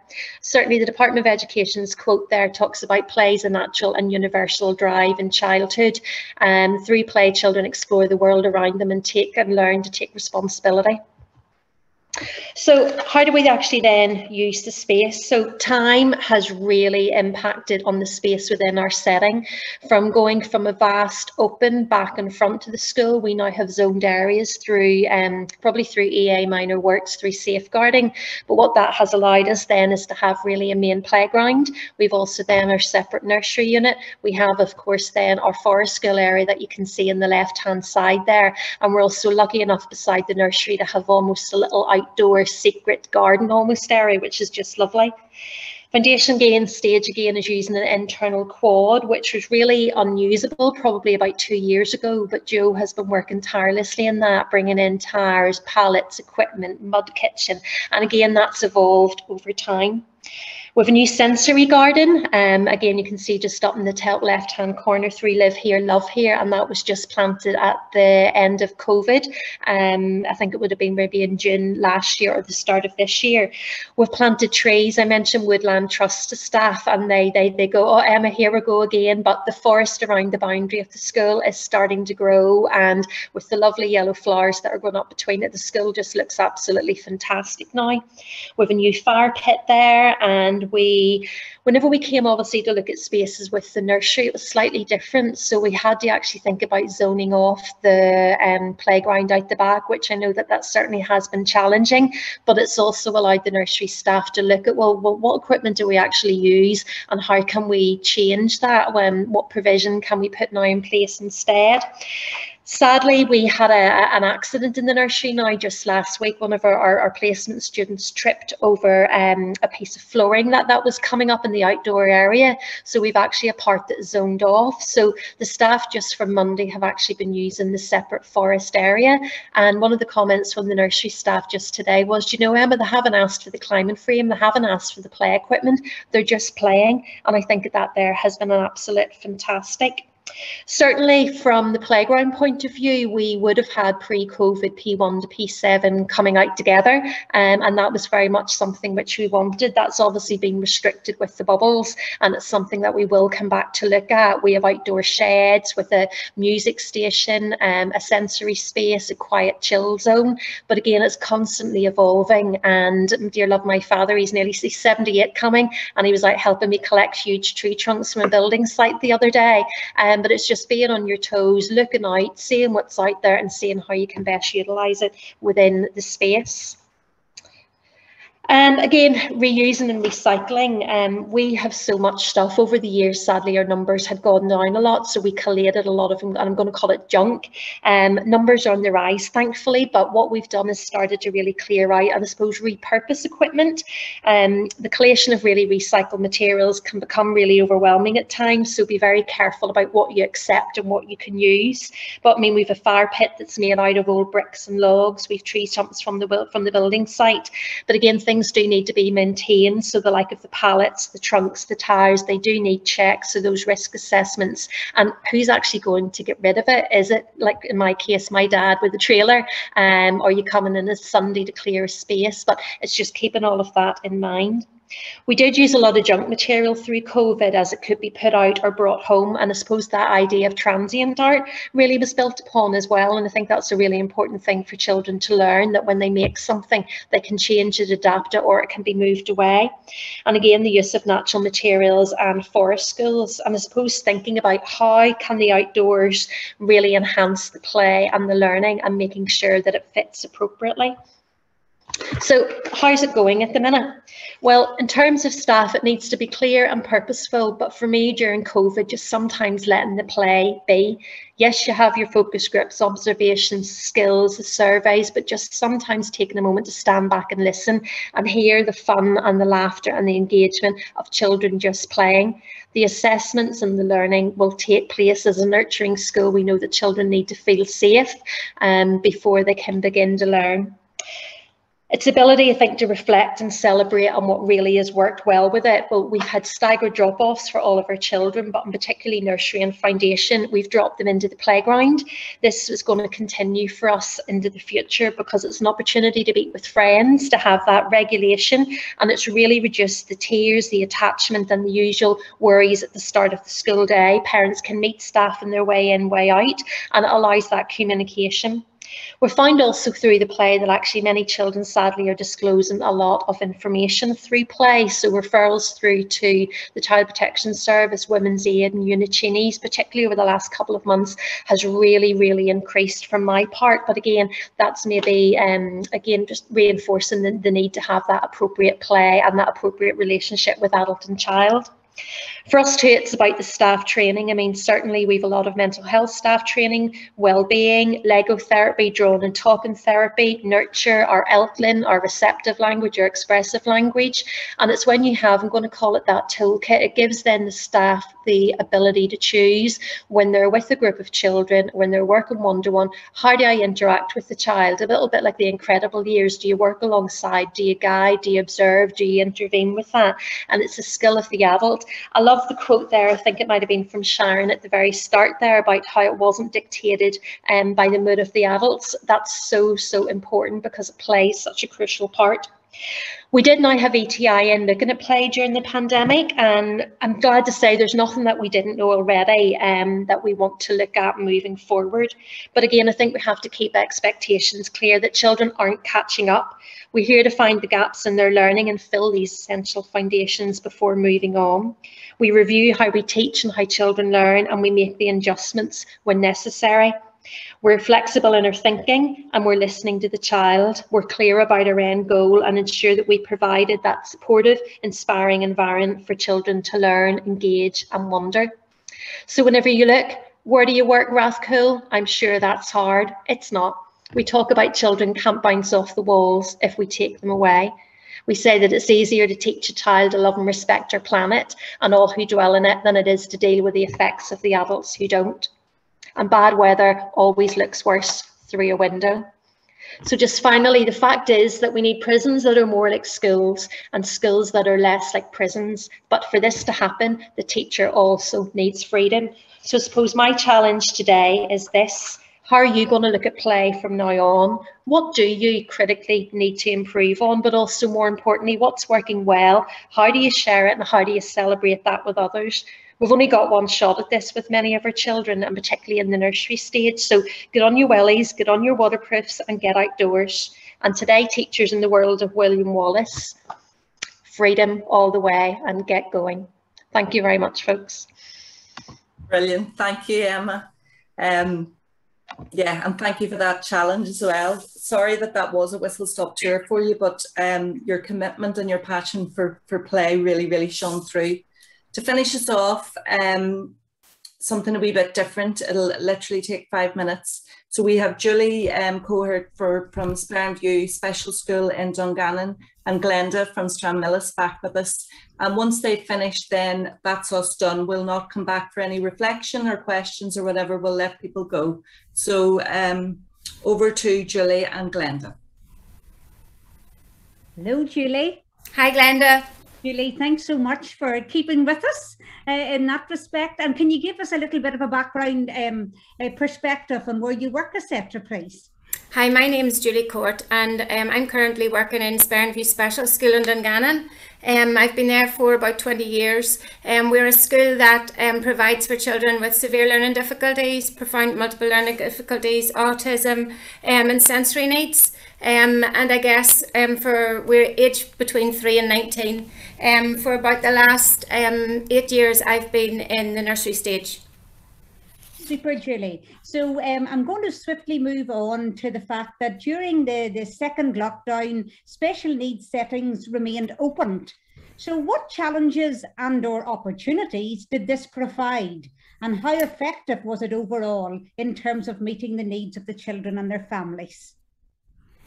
So as you can imagine, for our parents and our pupils, home learning isn't something that was very successful, and obviously was very difficult for them. And to ask parents in those situations to become educators and teachers also obviously put another strain on them, and for many of them could have been something that would break the camel's back. So lockdown for us, for everybody else, obviously arrived in January, and overnight, I guess, we were the only sector within education that were asked to remain open. That was, to be perfectly honest, quite daunting as teachers and staff initially. When initially it was nurseries were staying open, and then I think on the Thursday evening, whatever, suddenly nurseries were closing too, and you realise that, okay, basically we're the only sector that is staying fully open for our pupils. I guess one of our main challenges was really staffing at Glenda, to be honest. Mid Ulster, where we're located, became a COVID hotspot, and often the whole risk assessment of class bubbles being able to operate and stay open became a huge challenge because staff were isolating, staff had COVID, and bubbles were literally closed down. Bubbles being a class could have been closed overnight, and parents were getting messages on Seesaw, sorry, due to staffing arrangements. Also, you must remember that our children are all transported on buses, and obviously being on those yellow buses, the bubbles are already burst before you even arrive at the school door. So there were instances obviously where bus drivers or bus escorts also had COVID or were isolating because somebody else had. So that was huge challenges for us, but also an amazing opportunity to work as a staff team, to be honest. As a parent with 3 teenage kids, yes, there was part of me felt, goodness, how am I going to supervise that they even get up in the morning because it won't be there.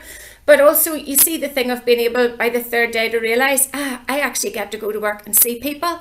There was a real buzz about that, and also the thought of being thankful that I actually can go to work and see other people. And just as a class team, to be able to build how we work together. And we also came to the situation as a school that we had to begin to operate with a reduced number of children in the class. So pupils were provided 3 days one week and 2 days the next. So we were open 5 days, but their provision was a 3-day, 2-day, 3-day, 2-day alternatively. And also that, to be honest, provided amazing opportunities because the classroom and the school was quieter, which for a lot of our pupils is actually more beneficial. There also was more space and more adult intervention. Our space for us, physical space, is a massive problem, and so with COVID, lots of people obviously wanted to be more outside, and we've heard the reasons and needs for that and so on, but that became difficult for us in Sperrinview as well because we had to timetable our outside spaces. So children who often may have used outside spaces for sensory, behavioural areas or breakout spaces as well, that wasn't as flexible, which also could create more problems for us. Thank you, Julie. An extremely challenging time, but as always, you rose to the challenge. So then last but not least, how in your opinion has the pandemic and its associated restrictions impacted on young children's overall learning and development in special school settings? I think as has been highlighted today, Glenda, there was a whole window and a whole opportunity to be embraced and basically to learn and move forward, and whether it was in the area of play or other areas within the school. To be honest, the whole idea of this cleaning and fogging and all the rest of it and the practices that it did bring initially was very hyped up in school. It was very much to the fore. But to be honest, as we quickly realised for us, a child arriving from a school bus, jumping into a staff member's arms, ripping off their mask and licking them from chin to cheek put very much everything into perspective for us. The whole idea of the learning and development for children, we as a school had already identified in 2018-19 the need for us as special school, and particularly in our setting, to really to consider our thinking skills and personal capabilities, and the requirement for our schools to have a more skill-based curriculum. COVID gave us a perfect opportunity to look at that. It was a great opportunity to review practice, to review curriculum, and to basically consider our children and their needs, and making sure that they came first and that they didn't become square pegs that had to fit into round holes. We did a lot of training through Hurstwood and through Barry Carpenter, and basically understanding the needs that our children have and our responsibility to meet them. And we basically rearranged in many ways our curriculum around my body, my communication, my independence and my thinking. Wellbeing became very much part of the fore. Throughout this, obviously, we have involved ETI, and we very much considered, as the children came back, the whole idea of the recovery curriculum and what our children would need, and that's where we started. We considered, how do we make sure that they will want to be in school? What is the 5-star welcome going to look like when they come back? And play obviously became a massive part of that. It was an opportunity for teachers to have flexibility, and permission was given to try new things and new ideas. And now for us, it's the strategic review of moving that forward and how it fits into the bigger picture as we think about assessment and PLPs and so on. For the children themselves, to be honest, they became the focus. Our school has the ethos of pupils come first. And just to make that tangible for you, as we considered our children coming back in September after the first lockdown, we decided that for them, the best thing would be that the teacher moved with them. So personally for myself, I've been a nursery teacher for the last 8 years, but instead of going back to nursery in September, we moved with our children. So I suddenly, in the midst of the pandemic, became a P1 teacher. But the children override their needs and what would be best for them, obviously, was what our starting point was at. And we felt for them, the relationships that they already had, for us already knowing them a little bit, it was going to be easier for us to help them fit back into the school environment, because we knew the structures and routines, we knew their behaviours, we knew their sensory needs, and we knew how we would be able to best settle them back in and move them forward. Wellbeing assessments were carried out. That was our whole focus. And when we came back in September, that was on a daily basis. Their IEP was a recovery IEP. And we built in new things, happiness boxes, sensology workouts, reflex therapy, basically whatever was required to help the child. We did notice a marked improvement. We noticed an improvement in behaviour and self-regulation and emotional well-being. To be honest, just the space to stand back, to watch the child, to observe them, not simply the label that they had attached to them, to be prepared to be flexible and to work from where they were at and how to move them forward. The boomerang effect now, mind you, is all pupils are back, space is limited, massive issue continues for sensory and behaviour, but just the whole learning thing is the pupil comes first, and let's focus on them. It's me. It was really such valuable words, and it's such an amazing insight, and so good to get that special school perspective. So thanks again for sticking with us. Thank you so much, and I'll pass back to Angela. Thank you. Thank you, Glenda, and thank you, Julie. You really did show us that additional layer that I suppose some of us don't think about. So yeah, well done. Thank you. Thank you, everybody. We're going to close. We're not going to drag this out any further. Thank you for sticking with us. You will get the research report sent out to you tomorrow, plus some additional links that we picked up there in the chat function. So thank you, everybody. Sorry it ran on so long, but we did have so much to say. See you all soon. Thank you.